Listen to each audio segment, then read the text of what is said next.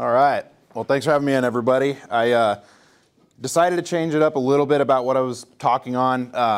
For the most part, our produce portfolio is relatively the same as last year, and usually I get to you guys on that kind of stuff through different label updates. And so instead, I decided to talk a little bit about these plant activators.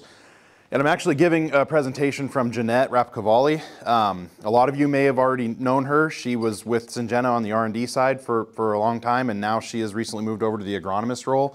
So if you didn't know her, you guys will be seeing a lot more of her, and that's a really good thing for the area. She's worked in desert agriculture and done a lot of trial work for us, and is responsible for a lot of the tools that we have getting to us. And so we're really lucky to have her. And so if I butcher any of this, Jeanette, feel free to jump in and tell me where I'm being silly.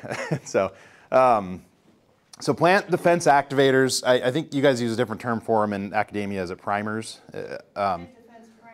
Priming agents, things like that. Basically, the point of them being to induce reactions in the plant in order to boost their immunity. And so this is a kind of a complicated model for a very simple idea.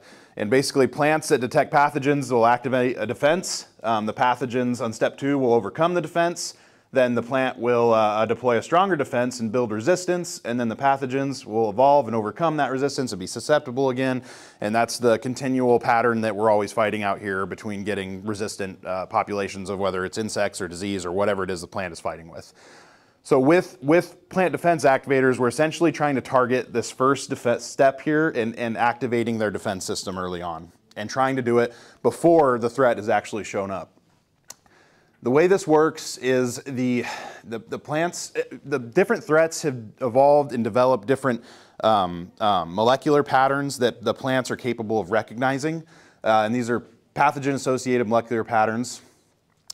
So each one of these, whether it's a bacteria or a fungus or a virus, the plant is able to determine what those are with pattern recognition receptors that are on the plant. And after they've picked them up with the receptors, they will have a pattern-triggered immunity. And that can be a really broad spectrum response. There's not, even though they can detect different threats, it doesn't mean that the threat will induce a specific response for that threat. It'll be really broad spectrum.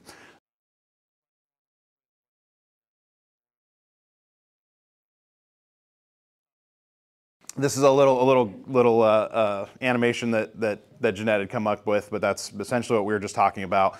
The receptor picks up the threat, it signals, and we get a PTI response. And so with plant response activators, we're essentially trying to skip over some of that and just get straight to PTI and get to the pattern-triggered immunity.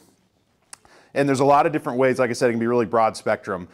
When this happens, a plant can release reactive oxygen species, so hydrogen peroxide essentially, being on the surface, and that can ward off a lot of different things for the plant. Structural barriers, actually Dr. Slinsky was just talking about some of these with Fusarium, but tyloses are what these are called, and Jeanette actually took this picture herself. It's barriers that they'll create inside the xylem to prevent the disease from spreading, and that's basically what we're trying to control with these well, you're not essentially controlling it, you're just stopping the spread from getting any worse. And so that's just, these are just a spectrum of what they can do, or defense-related hormones such as salicylic acid, and we'll get back to salicylic acid. Once this happens, you're essentially priming the plant to respond to a threat before the threat actually exists. It's like boosting your immune system in mammals. And so what we want to do with them is expose the plant to a small amount of the agent that induces these, and get it ready ahead of time before it is faced with a threat, and then hopefully tolerate the infection better once that happens. And there's a lot of different products that have been studied for this, but there's very few that have actually made it to market. And well, Actigard being one of those products. I can't even think of any others that actually fall into this frac group that have made it to market, but we'll get to that. There are some limitations to that. The degree of efficacy depends on the crop, and the response depends on the crop, and it depends on the threat as well.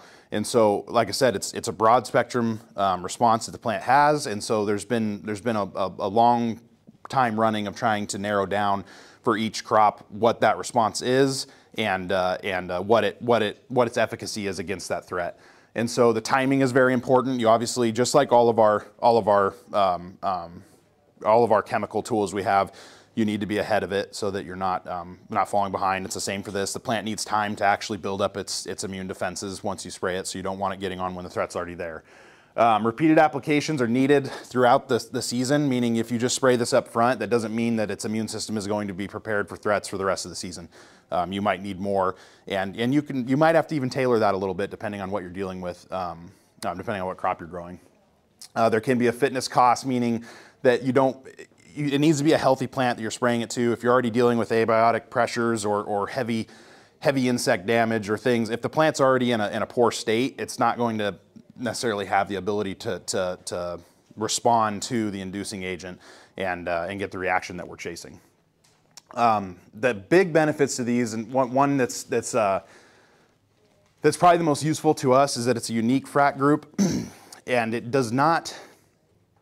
There's a reduced chance of resistance because you're not directly targeting the pathogen itself. And so rather than a chemical spray that maybe uses a specific cellular pathway or gets onto a certain binding site, the plant is releasing a whole series of defenses against it. And so you're not attacking just one aspect of the anatomy of that disease. And so it makes your resistance management a little more robust.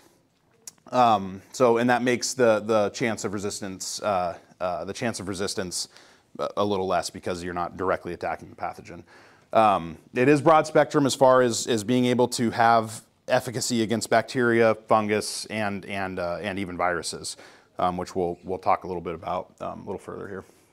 And they're very safe to handle, which is nice. And this I know it's a lot of this sounds very snake oily, and I think there's a lot of products that claim to do things, but Actigard is one that's been around for a while. People have seen its efficacy for themselves, and the reason that I wanted to talk about it again, despite it being around for a while, was to I guess reframe what it is and what it's doing, because I think it sometimes gets wrapped up into the list of downy products, and it does, it has great efficacy on downy, but it doesn't necessarily mean that it is a downy mildew product. And so, and I think if you treat it that way, you need to manage your expectations of what you're trying to accomplish with it. If you treat it that way, you're going to be disappointed. If you treat it as it is and use it as it's supposed to be used, I think you'll really be happy to use it. So it's a frac P01, that's the plant defense activator frac group. Water dispersible granule, which is nice because a lot of other products that do these that might have plant defense activity are biologicals, and obviously storing biologicals out here in the desert can get pretty tricky as far as expiration goes, and so you don't have to worry about that with a dry granule. Grams and supplement with this, don't replace with this. It's got a really broad spectrum of activity because of the broad spectrum response that it causes, and those two highlighted in red are that Brimia lactue and was that Pernispora esfusa. Those are big downy mildew causers here in the desert, and that's why they're highlighted in red. Like I mentioned earlier, it gets wrapped up into the downy mildew product list because it's what it has the highest efficacy on in lettuce, and it's what it's labeled for. And so I pulled this slide was a mildew trial, downy mildew trial done by the U of A here by Dr. Podell, and originally it was put onto an Orandis Ultra slide. That's why the red arrow is there next to it, because it performed very well in it. And if you look at this, it's obvious. You compare all these products together and you put Actigard into that, and Actigard doesn't look like it's performing very well. But I think the only comparison that I would make in this trial is Actigard to the untreated check. Mainly because that was Actigard sprayed by itself, and that is disease severity that they're measuring in that trial, and that severity was essentially cut in half by using Actigard. Just by utilizing the plant's own ability to defend itself against infection. And that's nuts to me. If you told me any crop, if you told me you could cut a disease, increase its resistance by double. If you had a spinach variety that was capable of being twice as resistant to downy mildew, I think most people would jump all over that. And so I think it's a worthy investment to include on your management programs. So that's what we have it labeled on now. That's where I see probably the most use of it get. But there are some new possibilities that we have coming forward, and there's been some new research that's been done. We've talked about mainly fungicide and bacterial control with it. But what about insect vectored viruses? Viruses are much more difficult to handle. I don't like calling fungicides any fungicide curative, even though there are some curative properties to them. Well, there is nothing curative for viruses, similar to the human body. Once you get them, essentially they just have to run their course. So your only chance of dealing with them is preventative, which we're all used to. It's that's most of the PCA, most of your job is preventative, and so. But 70% of these viruses are vectored by insects. And so knowing that that's basically your only chance of stopping a viral infection is to control the insects that vector it. Well, you guys have seen whitefly and melons. You've seen, the millions of whitefly that you can have on a couple of plants. And so the chance of killing all of them that might vector that pathogen is very low. So is there a way to maybe reduce that infection? There was a trial done by Dr. Mock in UC Riverside, and these uses are not registered, just keep in mind, but hopefully maybe at some point we'll have enough evidence to register them. But they did do some trials against CYSDV in melons, and essentially what they did is they inoculated with CYSDV and treated at one true leaf stage on some melons. They allowed a whitefly to feed for 48 hours, pulled them out. 3 weeks later, they evaluated them in planta, so meaning while the plant was still actively growing, and Actigard treatments significantly reduced the CYSDV concentration and the symptoms of the melon. And so they're very excited about it. We're very excited about it. We're going to continue pursuing it. But one other thing we'd like to try to stop outside of just stopping the viral load is maybe stopping the feeding that the vectors want to do on the plant. And so in similar fashion, they also treated with Actigard and CYSDV inoculation. They monitored them for 24 hours, and across all time points in that 24 hours, the Actigard treated plants were less preferred by a significant amount by the whitefly. And so like I said, this is not registered for that, but Actigard is registered in melons for a lot of other diseases that you deal with, especially like powdery mildew. And so if you were to ever use it, let me know if you're putting it on melons. I'd like to see, at least keep your eye out for your own observations to see if that's happening for you or not. But we are pursuing that further. And so question 3, what insect vector pathogen has Actigard shown efficacy on recent studies? That's CYSDV and melons. And this slide here, there was no effect on melon yield negatively. You might think, well, if I'm using resources early to increase the immune system, am I taking from resources from yield later? And there has not been any evidence for that. And lastly, we are going to be looking at this on INSV as well. There are some trials that are getting set up for that to see if we get the same kind of results that we did from the CYSDV.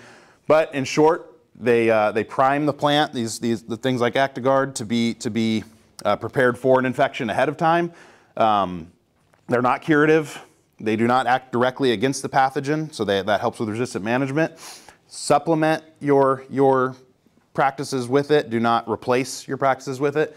And more is not always better. It's just because it does well at 1 ounce doesn't mean you can fire out 6 ounces and expect the same results, or if not, negative results. So, but like I said, we are looking at some other opportunities with it. If you guys think of something you'd like to see it on, please let me know. And also, I missed the INSV meeting. I want to touch on this really quick before I'm done on something separate. We do have a newer thrip material coming out, new insecticide, I should say. It's not just for thrips. I don't have a ton of information to give you guys that on. I know Dr. Palumbo's got some great results with it, and you'll be seeing more of that. He's honestly going to know more about it than I am, because they like to keep that information away from us salesmen, so we don't go off and do what we do and sell it too early. But we're really excited about it. There's a lot of results you're going to see on it, and so going forward, I don't have a whole lot of information to give you guys on that product. But as I'm able to, and I'm given more info, I'll pass it along to you. But thank you guys for having me out here, and I've got to take off to another meeting. But if you're a PCA, you have my phone number. If you're a grower, you have your PCA. So if you have any questions on it, they'll get to me. Thank you.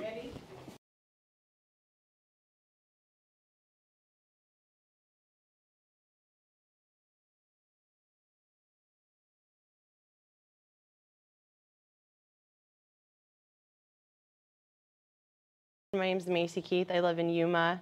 I have a little bit of PCA background in leafy greens, primarily organics when I was walking in the field. So background of mine as well is industry member selling fertilizer. So I've been able to take all of these steps in my career and apply them. And this summer I've really kind of developed this presentation on organic IPM in leafy greens because I think we're also used to being in the cycle of conventional, but the reality is organics is about 30 to 35% of our leafy green market. And that is a huge chunk when we're looking at the dollars and the acres that are applied.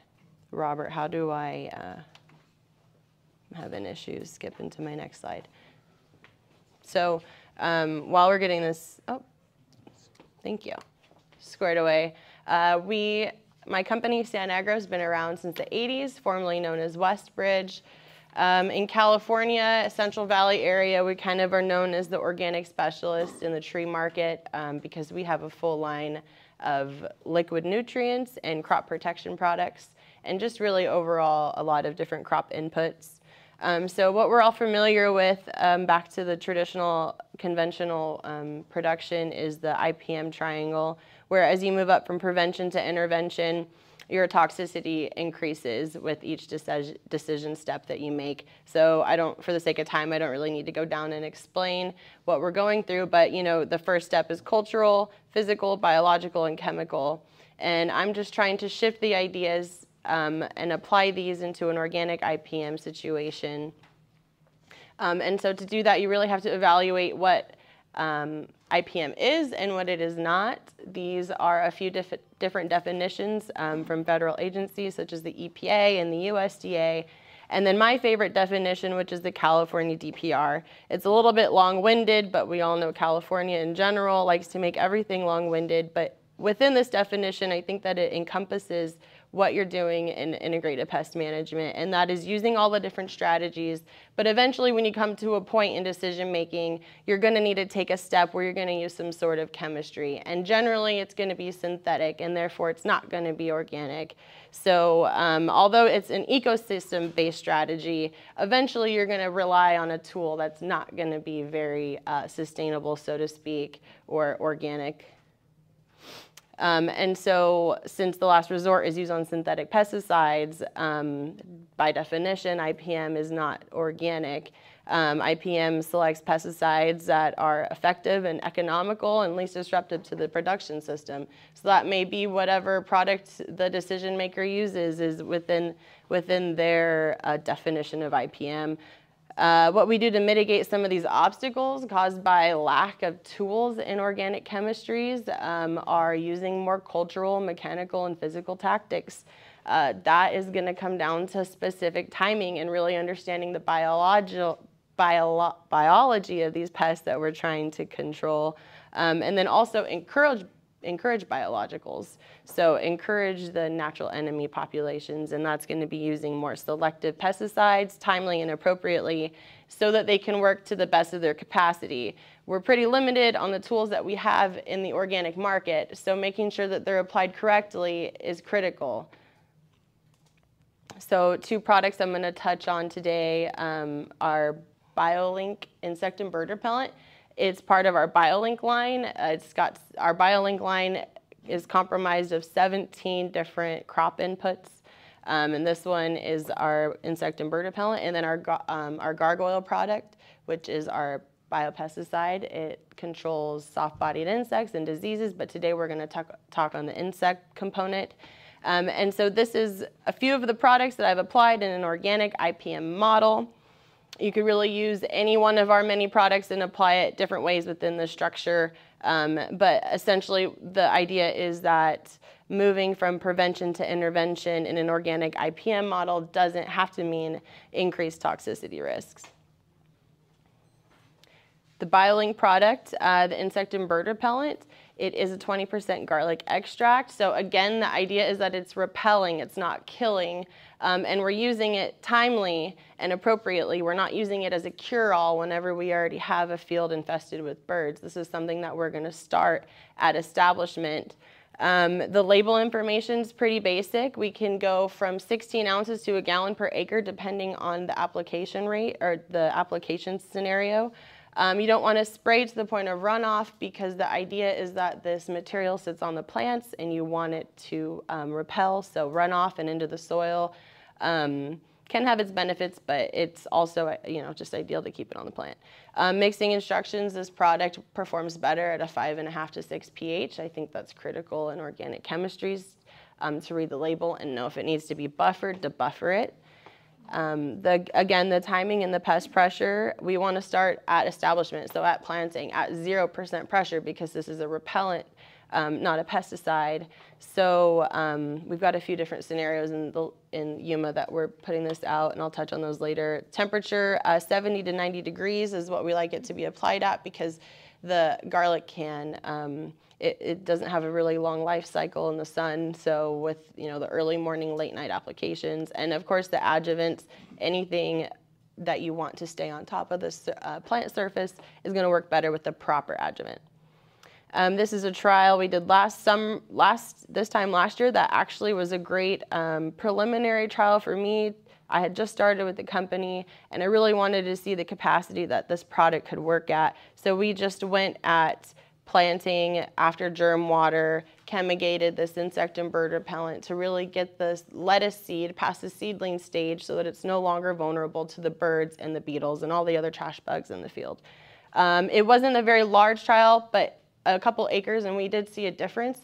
And so from there, we were able to investigate and even dial down those timings more, and we've got a lot more acres covered with this year just based off of that timing structure. It's versatile, safe on beneficials. It also, the garlic extract enhances the uptake of other fertilizers and chemicals you're using it with.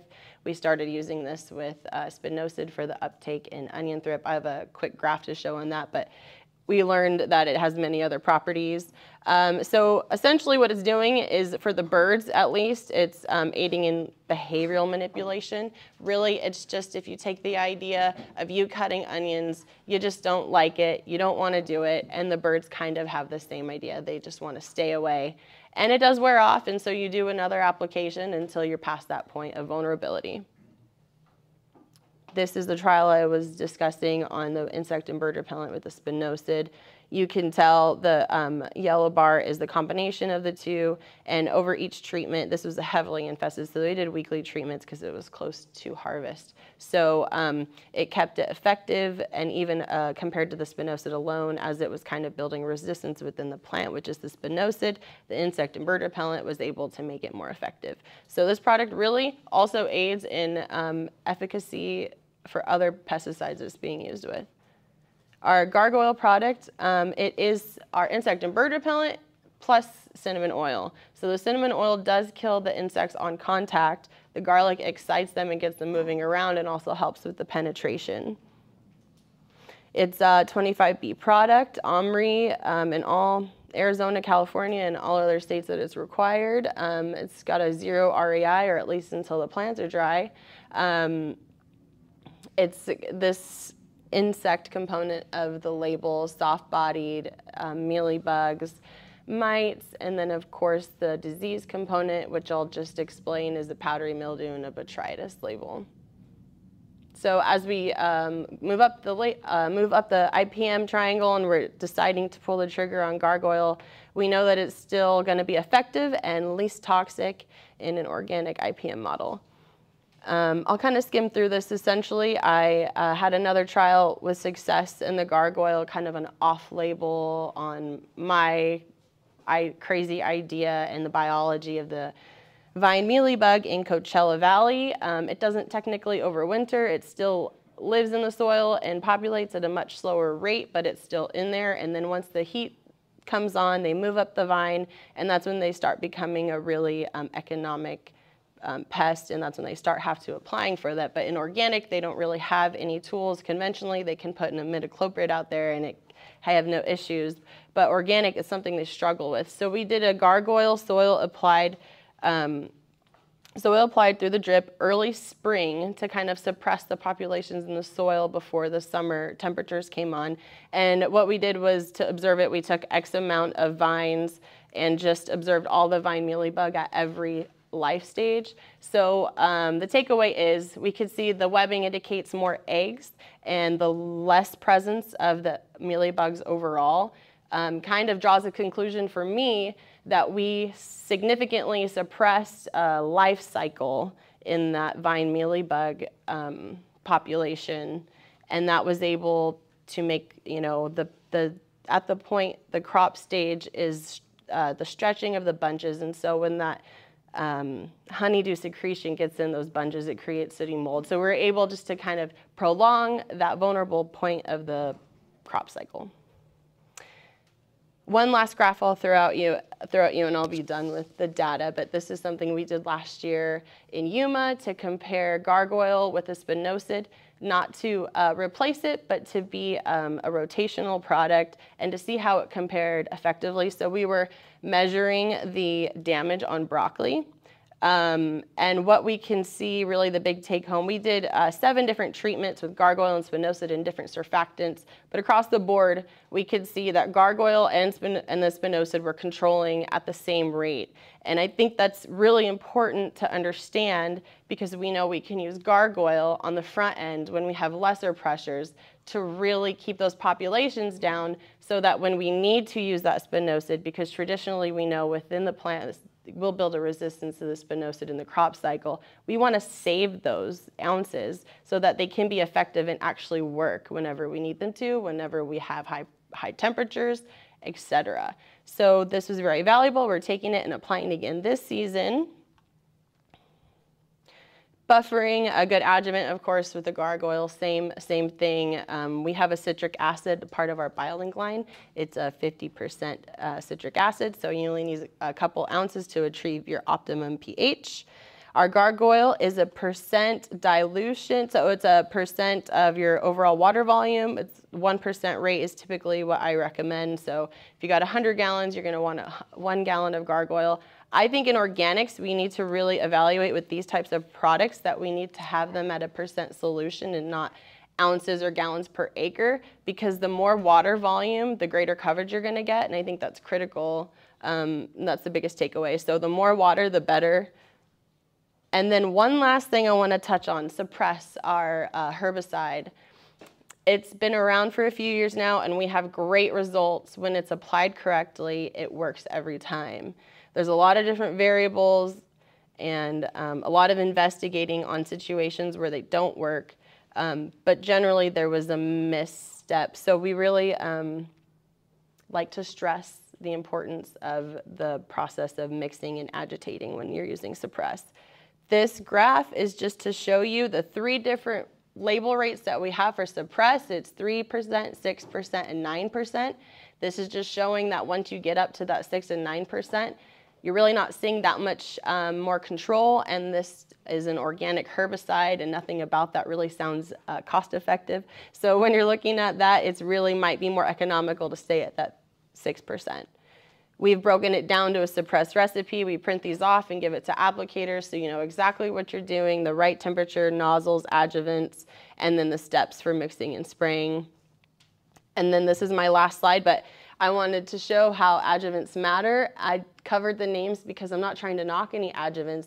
Every single one is important in the proper use, but you can just tell this suppress needs to be agitated constantly when it's being applied. And this picture these pictures were taken 5 minutes after agitation. So typically the fatty acids will settle regardless, but on the cylinder to the left, you can really see the fatty acids on top separated. Actually, they were sticking to the sides of the tank. So that is like worst case scenario in a herbicide application, and it shows in the field.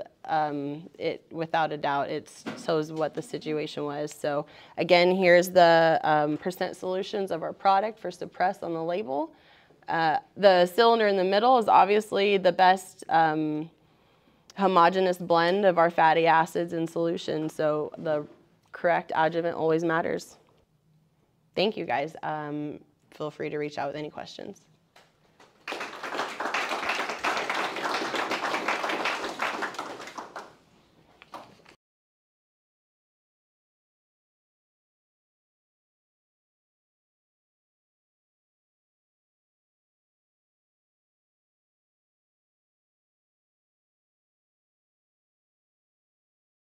My name is Mark Siemens, and I'd like to get started out recognizing the collaborators and people that also worked on this project.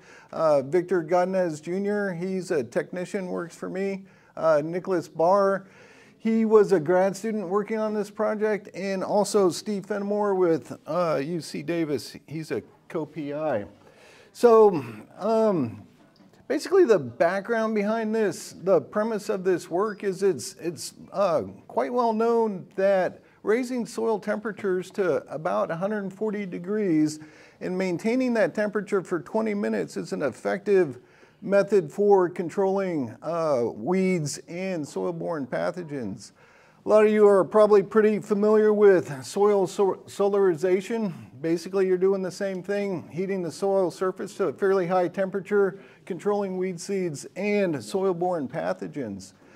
There's a graph here on the right, kind of shows a distribution, a lot of literature out there, so it's a little bit nebulous. But if you look at that chart, you can see weeds are they're harder to control than, say, for example, something like nematodes. Of course, there's different size weeds. Nutsedge, for example, would be a lot harder to control than a small seeded crop such as purslane. So you can see that distribution there.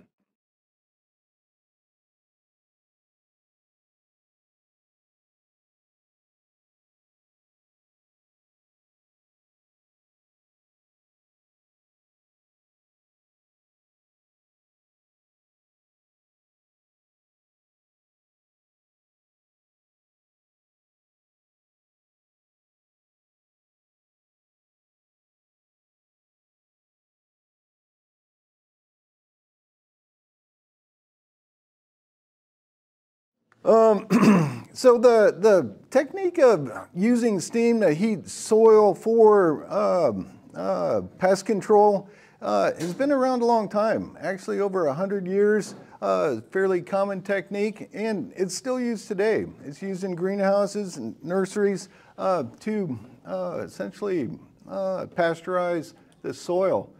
There's also been some work in moving this technology to field production. A lot of these machines are coming out of Europe. Limitation of these machines is that they treat the entire soil profile. And as you might imagine, this is fairly slow and energy intensive. So what we're doing in this project is exploring the concept of band steam. And in band steam, what we're doing is we're heating the soil in narrow strips before planting, disinfesting that soil. And after the soil cools, come back in, plant the crop into those disinfested bands, hopefully control all the weeds, the soil-borne pathogens, and I guess, I don't know where I was going with that, but the weeds outside the seed line, as you know, can be easily cultivated out.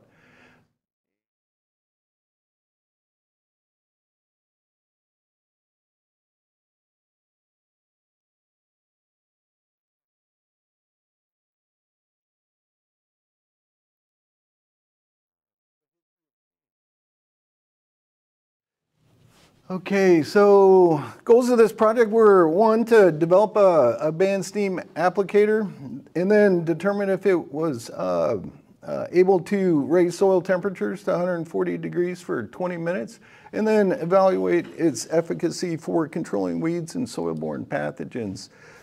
The machine we developed is principally comprised of a steam generator mounted on an elongated bed shaper. And as you pull this machine through the field, it injects steam into the soil while simultaneously shaping the bed.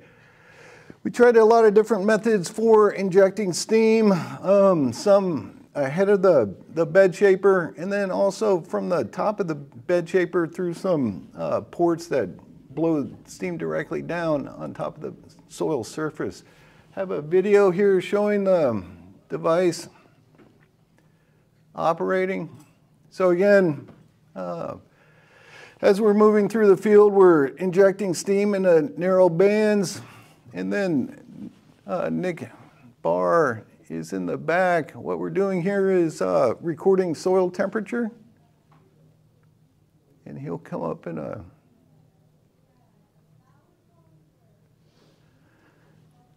so he's putting in thermocouples at different depths. We looked at soil temperature at 1 inch, 2 inch, 3 inch, and 4 inch, and across the 4 inch wide band. So the center probes are in the center of the seed line, and the other outer two are 2 inches to one side or the other. You can see here the soil temperatures we're reaching again here. This is the 1 inch depth, 2 inch depth, 3 and 4. So you can see here we're getting the soil pretty hot. Part of the project was trying to figure out the best method for injecting steam, and what we found was the best method for injecting steam was actually from the bed shaper itself. We use these steam injectors mounted on the flat of the bed shaper, put them about 3 inches apart. You can see here we're had some holes in these injectors. We're injecting them to the left and right and also to the rear, and that worked, we found, pretty well. Here's some of the results. You can see here we met our target temperatures and dwell times, and then this is a cross section of the bed, and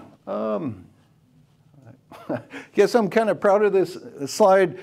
We did a nice job of controlling and maintaining the heat just in our target band, 4 inches wide by 2 or 3 inches deep. So over the course of the last couple of years, we conducted a series of trials both here in Yuma and also in Salinas, California. The main treatment effect was amount of applied steam, and we adjusted the amount of steam we applied by adjusting the travel rate. So we looked at high amounts of steam, made sure we reached our target temperature or exceeded them, then also low rates of steam to see what the effect would be and if we could be more energy, use less energy. So we crops we were looking at were iceberg and romaine lettuce, and our assessments were soil temperature, weed, and disease control. Here's some of the results of the trial. Here we're looking at two different travel rates, 3/4 of a mile an hour and 1/2 mile an hour. And you can see here at the lower speed, where we're applying more steam, we effectively reached our target temperature. Where we went a little bit faster, we didn't quite reach our target temperature. And the initial soil temperature was around 120 degrees. Put in this slide, the point here is our travel speed was 0.2, almost half, or definitely less than half or a third of the travel speed that I showed in the previous trial. Difference here is the initial soil temperature. This was done in the winter. Our initial soil temperature was a little bit under 50 degrees. You compare that to 110 degrees Fahrenheit, we were able to travel much faster. Makes sense, right? The higher the soil temperature, less energy you need to apply to that soil to raise it to the target temperature. Weed control. I was pretty surprised at this result. Almost 100% weed control in 3 of our trials. And you can see here the nice clean strips, roughly 4 inches wide. Putting some numbers to that, here's the table. And again, our treatments here are what I'm calling an average rate, which is basically the speed or steam application rate we knew would meet our target temperatures. Going a little bit slower than that, make sure we are basically cook the soil, and then a higher speed, see if we can conserve energy and what effect that might have on the performance of the machine. You can see here where we were at our average in high speed, very good weed control, over 80%. And what was very encouraging here is even where we weren't meeting our target temperature, we still had very good weed control, about 75%. These are results from another trial. Again, excellent weed control, 85%. As far as sclerotinia, lettuce drop, in one of our trials, we didn't have a lot of pressure, didn't see any significant differences there. In another trial, we had pretty good disease incidence, and in the plots where we use steam, pretty significant decrease, 70% in this case. What was pretty interesting in this trial and kind of throughout all the trials we conducted is there was the plots that were treated with steam had noticeably better initial or crop vigor, essentially initially and then throughout the growing season. Hopefully you can see the difference there. And this translated into a significant increase in both of these trials. As far as fusarium control, again here we're looking at our 2 speeds, in this case 3/4 mile an hour and 1/2 mile an hour, and we got a very good reduction in the amount of fusarium in the soil assays that we collected.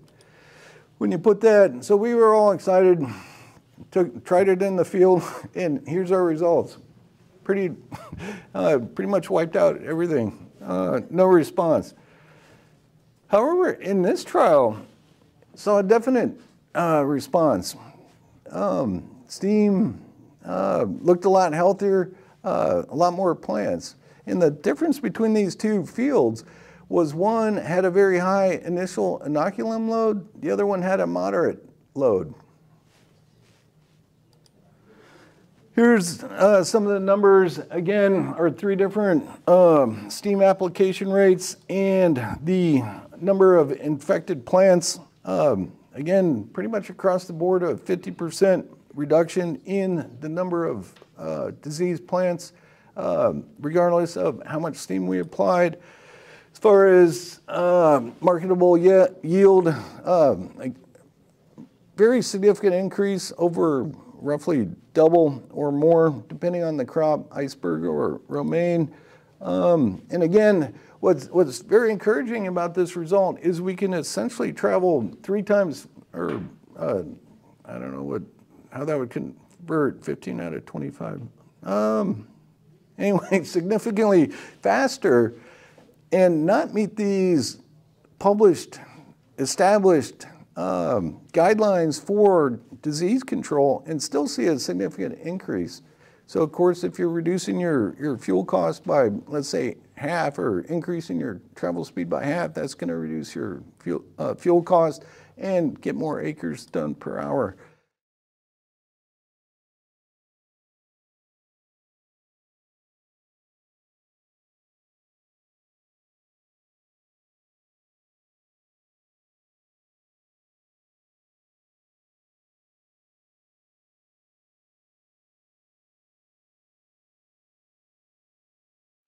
Okay, as far as is it cost effective?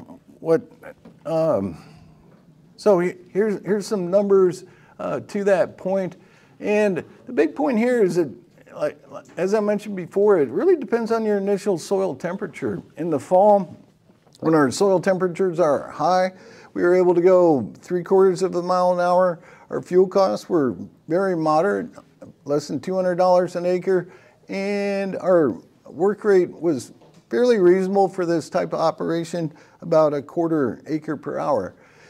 Compare that to the winter, where our initial soil temperatures are low. We had to reduce our travel speed to a 1/5 as compared to the summer. The fuel costs go up, approaching $1,000 an acre, and our work rate is pretty less than ideal, almost 28 hours per acre. So that's pretty significant. So so here's what a concept we're working with this year. So the steam generator we were using is 35 boiler horsepower. They make larger capacity steam generators. So if you essentially double the boiler capacity or steam generation capacity, then you can essentially double the width of the machine.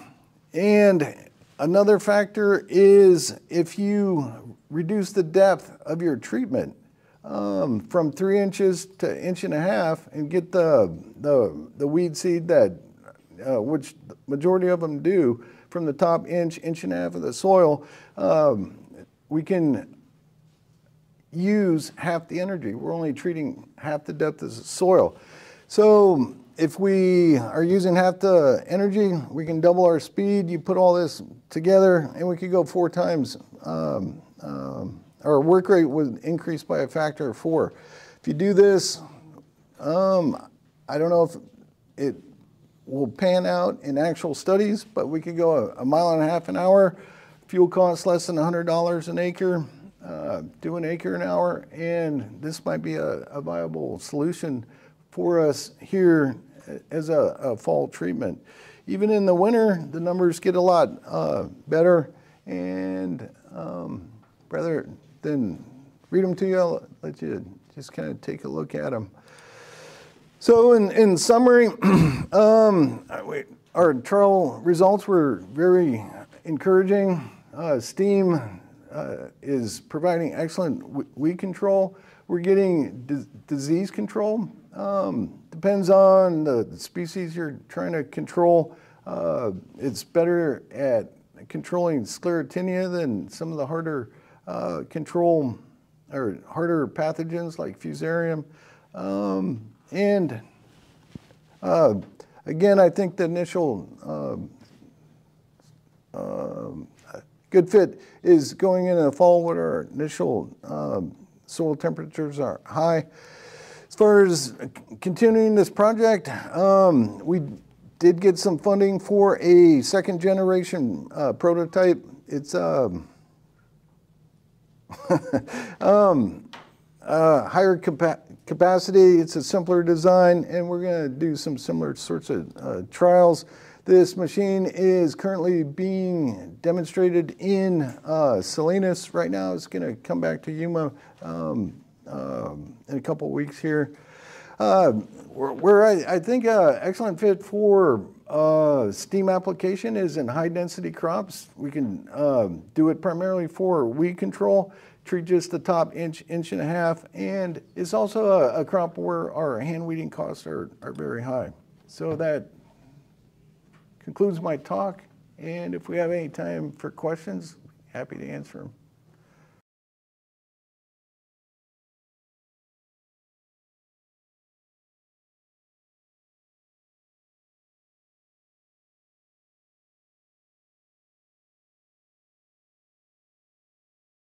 So while I'm giving this talk, the reality is that I didn't do any of this work because we haven't had much of a carib moth issue here in Yuma until very recently.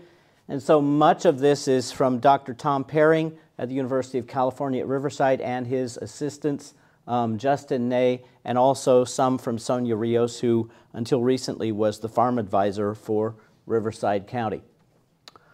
So this is the carib moth. You probably in your average everyday life won't necessarily see it in this form very much. But what we're going to talk about is we're going to talk about the effect of the carib moth on date palm fruit. That's going to be pretty easy. We're going to talk about a bit about the biology of the carib moth. We'll talk about the control of the carib moth in the orchard. And then we'll talk about how we might control the carib moth in the packing house. And we'll hit mostly on, well, not only organic methods, but conventional methods as well. Well, so this is what you don't really want to see. This is not the way you want to see a carib moth. You open up your nice juicy medjool date, and you see this larvae in there. You know, and the old saying is, what's worse than a larvae in an apple, half a larvae. You know, so anyway, we don't want to do that. So you know, you open it up, you see the larvae, you see the frass, and at least in the Coachella Valley, particularly among the deglet newers over there, there have been years when up between 10 and 40% of the crop is lost, of the harvestable crop is lost because of the moth. And then in Morocco, I've read up to 30% some years. So this can be a real issue. And like I say, it hasn't been much of an issue here until recently. The growers contacted me a few weeks ago about some issues they've been having, and we had a meeting. And so I think maybe there's some education that needs to be done. So this is the carob moth life stage. The A is the egg. The egg starts out kind of creamy, and then as it matures, it turns rather pink. And the first instar larvae there at A. The second, B, is the late instar larvae, and that's the one that does a lot of the eating in the date fruit with lots of frass, so it's eating well and it's producing frass. And then there is the silk cap at the calyx end of the fruit, so what happens is after it goes through the various larval stages, it makes a silk cap at the calyx end of the date fruit, and then finally you can find the pupa in the silken chamber there, which is inside the date. So none of this, of course, is what we'd really like to see. And another kind of maybe a better picture from Tom and Sonia is you've got the egg there on the left, you've got the new larvae, pink, actively feeding, you've got the mature larvae, also pink and actively feeding, then the pre-pupa, when it stops feeding, it spins the silk cocoon, then the pupa, where it is turning, of course, into the adult, and then the adult. So the carob moth damage to the fruit is caused by the developing larvae, and the first and the second instars are the small ones that can be fumigated in the field, but they're sometimes difficult to detect in the finished date product. But at the second post larvae consumes large portions of the date fruit. And of course you have lots of frass, none of which you or your consumer wants to see. So the adult moth lays eggs and she tries to hide the eggs. And so she does that, lays the eggs on the fruit, in the wrinkles of the date fruit if it's mature, in what we call the tamar stage or the brown stage, under the calyx sometimes to hide it, not on the leaves, okay? They only lay their eggs on the fruit. And they enter the date fruit at the calyx end, which is kind of the opening there, just underneath the cap. And if you were to pull off a date, sometimes you'll actually pull that cap off. And immediately after the egg hatches, the first instar larvae move directly into the fruit. They don't wait around. And then as they grow, they begin to spin this web at the calyx end of the date. And this particular insect is omnivorous. It's got lots of hosts. Carobs, naturally, carob moth, pomegranates, pistachios, almonds, citrus, 43 hosts from 18 plant families. So it is everywhere. If you got it, it can be found everywhere. So it's important to remember that the larvae feed only on the fruit. They will overwinter November to February on the fruit, on the ground, sometimes in the leaf axils, in bunches. If you don't cut all the bunches that are hanging from the tree, the larvae will overwinter in there. And also sometimes if you go out to the orchard, you'll find occasionally there's a date that's been impaled on a spine, and that will sit there over the winter time, and that particular date might very well have the overwintering larvae in it. So the overwintering moths will oviposit on waste dates on the ground and on the abscised green, or what we call the Kimmery dates that fall to the ground or get to the stuck in the bunch, and that would happen in the spring. So the message is that these are, at this point, these are the dates that are on the ground that are the problem. And then the moths that develop from that life cycle oviposit on the yellow dates, the fallen dates. And we get the yellow dates, or what we call the kalal dates. We get those in June or July, okay, and they'll oviposit on the on the fallen yellow dates, but they don't attack the healthy ones that are on the strand. Okay, they have to be softer and they have to be a little bit sweeter in order for them to be a target for oviposition. And then the next life cycle, the moths on those yellow dates will oviposit on the brown ones. Okay, and these brown ones can be on the ground or they can be in the bunch. So they could be anywhere. And then the moths from those brown dates, the root top dates, those are the ones that are hanging and still brown, will also oviposit on the fallen, really dark brown ones that kind of get into what we call the tamar stage. So when they're really quite wrinkled and dry and yet still edible, that's called the tamar stage, and they will oviposit into those. And those are the larvae that overwinter to do the cycle again. So generally speaking, most of the oviposition occurs on dates that are on the ground, except for when the dates are quite ripe and hanging on the bunch. So Tom did some work quite a while ago, and this is the relationship between the number of infested fruits and the number of webbed fruits. So if you see a web in a fruit, it's infested. The relationship is 96%, okay? It's really quite obvious. Naturally then, what do we do in the orchard? Well, field sanitation. And the growers haven't necessarily always been all that good with field sanitation. They're better than they used to be. One way, it's easy, it's simple, is to cultivate the orchard floor regularly. Certainly after harvest is finished, there's dates on the ground. You want to cultivate those into the ground, break them up, destroy them. You will reduce the overwintering population. There may be other times of the year when you want to cultivate in order to reduce the numbers of fruit that might be host for the larvae that are on the ground. Cut the centers. Now, of course, in medules, that's a normal practice. In deglets, it's not, okay? So a lot of this infestation work has been done on deglets, and cutting the centers out of a deglet bunch isn't as normal as what we would do in medules. But if for some reason a center doesn't get cut out of a bunch, that can mean that the dates are all packed in there, and what happens then is you'll have a date that falls off of the bunch, but it won't fall out of the bunch, okay? So you'll have, if you have a lot of dates that are all packed in there because you haven't cut out the centers, then what happens is you have abscised dates that are sitting in the middle of the bunch, and they are rotting, and they are providing fantastic habitats for the larvae. Tie the bags closed in July before the fruit reach the root tab stage, okay? So we'll talk about bags in a minute, but one way to keep the dates, the fallen dates, the dates from falling on the floor, of course, is to make sure they stay inside the bags. And I think one of the reasons why we've had a bit of more of a problem with this recently is because the growers haven't been as good in tying the bags or getting the bags up in time. You know, maybe they've been busy or whatever the case might be. And so tie the bags closed so they don't drop fruit on the ground, okay? We'll come back to the bags in a minute. And then collect the waste dates when harvesting. You know, typically what might happen is the workers would simply throw the dates that are not worth harvesting onto the field and leave. Well, that means you have a population in the field. Now, of course, it's not necessarily all that great to take them to the packing house, but at some point they need to be destroyed. And so they either need to, if you're going to throw them on the ground, they need to be disked in and destroyed, and if you take them to the waste dates to the packing house, they need to be destroyed.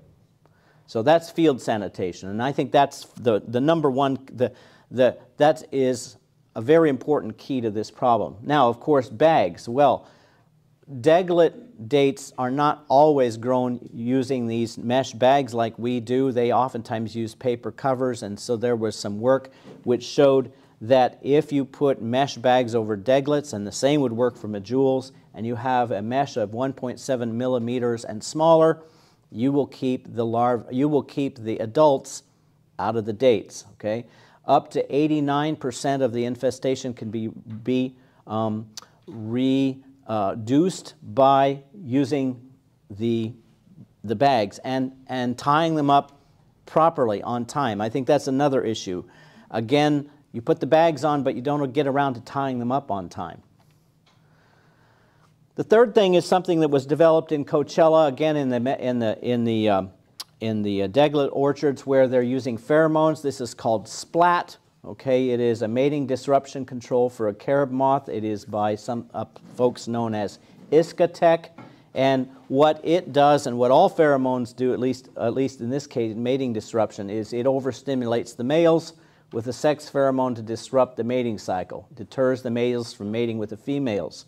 Okay, so really what happens is, you've got a bunch of females out there emitting pheromone, but you have a bunch of splats out there emitting pheromone, and there are just so many females or splats in the middle of the orchard that the males can't figure out where to go, and they do not mate with the females as often, because oftentimes they're fooled by going to the splats. And the splat in this case, you can kind of see, is this gray thing right there. They will... you can put it on through a caulking gun or something like that. You can also put it on over the row or with sprayers. So the recommendation of the company is to modify your, to monitor your populations of the carob moth and use when the populations are dense to help deter mating activity. Chemical control. Now, chemical control is something that is obvious can be used, but many growers here aren't going to use it because they want to remain organic. But if you choose to go down the road of conventional growing dates, you may want to do chemical control, and there is a couple of pretty good products that could be used. And so this was a study done in 2008 on 20-year-old trees that Tom Paring did and his people, and they did 2 bunches per tree, and they made applications in August, September, and October, and they put on 100 gallons per acre, 30 psi, completely randomized design. And these are what the deglets look like before they applied the products. And here they are applying the products. And you can see a typical scientific study with small plots. And here are the dates after the product's been applied. And so what are the products? Well, the products are, in this case, they use malathion. Well, malathion works well, but I don't believe anybody wants to use it anymore. Belt, I'm not familiar with Belt, but Intrepid and Delegate are both registered for control of this insect on date palm, and those are the ones that are being used in the Coachella Valley in conventional dates.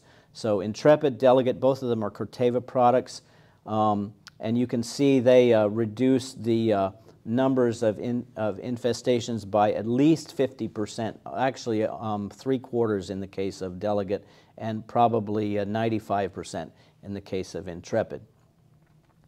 So the recommendation from Dr. Paring is, if you're going to use both the splat and the one or both, better to use both of the insecticides, is to start out with the splat. Okay, apply once per year in early September. It will lower the infestation rate to about 8%. Oops, go back. And then go through and use Delegate, and then use Intrepid, and alternate use of those so you don't get resistance. And so that's the general way they go about solving this problem in conventional orchards in Coachella. But if you're not going to use conventional, you're going to have to deal with organic, and there is really no way to control this organically other than these other than these field sanitation methodologies and the judicious use of the bags. Okay, but that's in the field. Now, in the packing house, there are a couple of additional steps that can be taken care of, that can be done. Firstly, just destroy the waste dates. Certainly, you don't want to bring all the waste dates into the packing house and then have them infest what you're packing. And so you need to, at least at some point, get them out of the packing house and destroy them. You need to employ a kill step. This is a fairly common thing going on. You need to be able to heat the dates. You know, we will dry the dates. So employing a kill step is not a problem on dates that aren't ripe enough, because you need to heat them in order to ripen them. But for the dates that are already ripe, sufficiently ripe, they might not get as good of a kill step as they might otherwise. And I think what needs to happen is it's a little bit dicey in that you don't want to get the temperature up to about 60 degrees Celsius, because that will turn your dates, that'll discolor the dates. And so the temperatures that you get them are somewhere between 50 and 55 degrees. And that's something that probably has to be worked out at the individual packing house.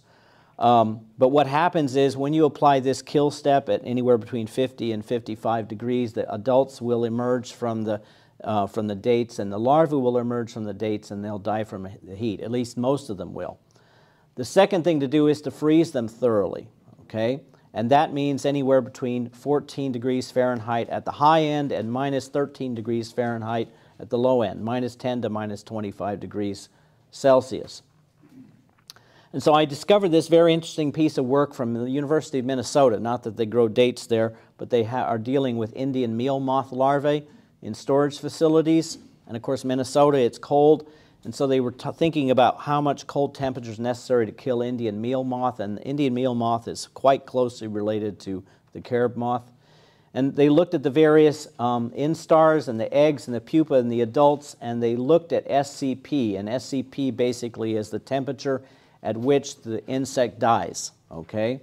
And so at the egg and at the first larvae, and the numbers there, 44, 19, 26, 23, are the numbers of individual insects or eggs that actually died.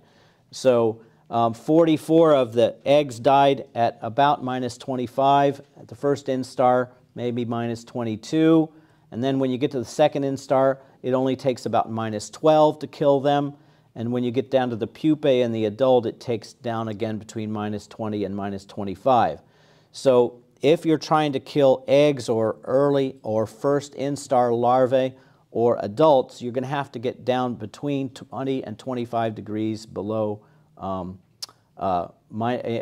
Celsius. Okay, so and then there's another study where they actually did some work with lab-reared insects versus field-collected insects, and they went and they did this outdoors, so they looked at the mortality rate of the insects depending upon the month. And of course, Minnesota in September is still relatively warm, but by the time they got to October, November, December, and January, they were able to kill the insects at a supercooling point of somewhere between minus 20 and minus 25 degrees C.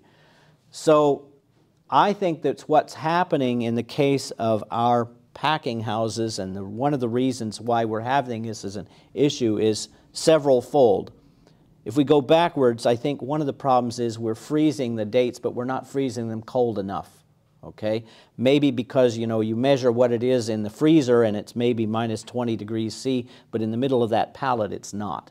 So what I've got here is I've got a temperature sensor. I think it's important to get some temperature sensors and drop them in the middle of those pallets full of date boxes and see whether or not you're actually getting to the temperatures that you want to get. The other thing is maybe the kill steps aren't being applied properly. Again, maybe the temperatures on the outside of the pallets are hotter than the temperatures on the inside of the pallet. The other issue I think that's happening is maybe because we have had so many dates, or maybe because we have issues with labor, we're not getting the date bags on time, and the insects are getting into the dates because we're not excluding them from the bags. So those are just my opinions on what's actually happening in regards to why we're having this much of an issue. I do believe that it's possible to reduce the infestation rates of these things quite significantly without having to use conventional insecticides, but if you need to, there's a couple of real good tools to take care of it. Everybody, let's put our hands together for Dr. Wright. All right. Thank you very much.